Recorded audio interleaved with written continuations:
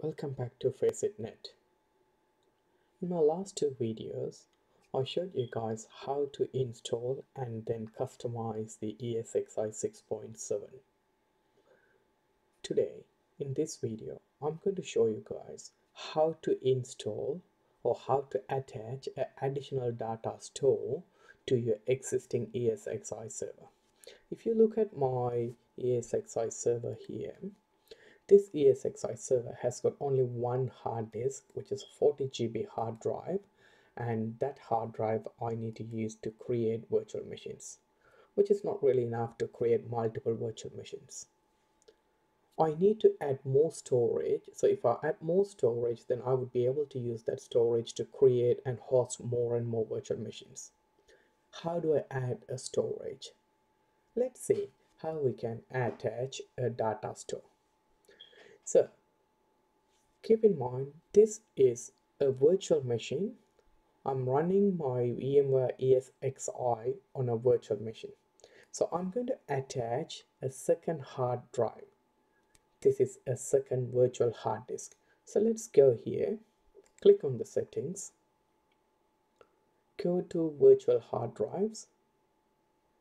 So if you go to hard disk, you can add the second hard disk. I'm going to say hard disk, next, SCSI, create new virtual disk, and I'm going to say 60 GB just to differentiate my existing disk from this one. So I'm just giving 60 GB.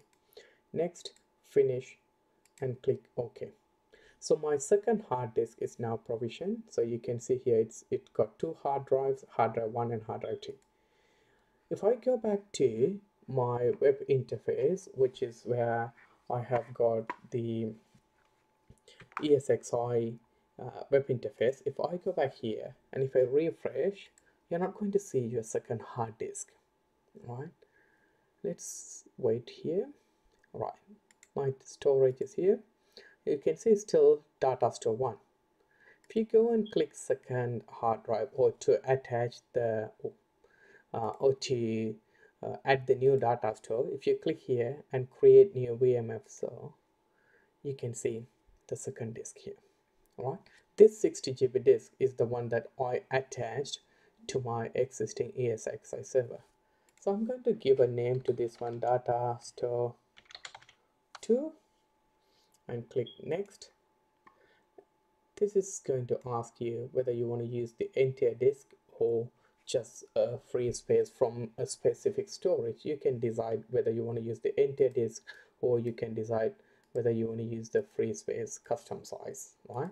In my case, I'm going to use the entire disk because I'm going to use that 60 GB to create multiple virtual machines. So click next here and finish. So that's creating the second data store. Now you can see my second data store is created.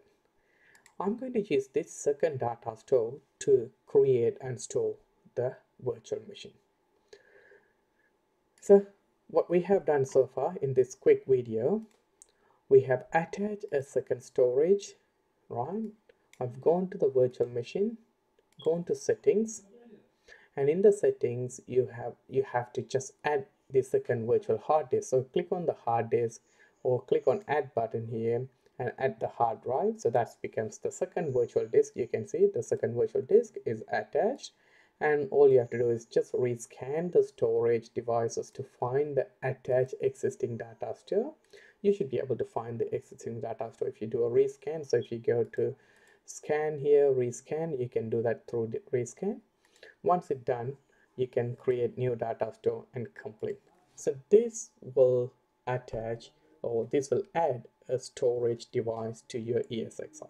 In real world, we will have storage devices attached to or will be in a SAN device or in a NAS device.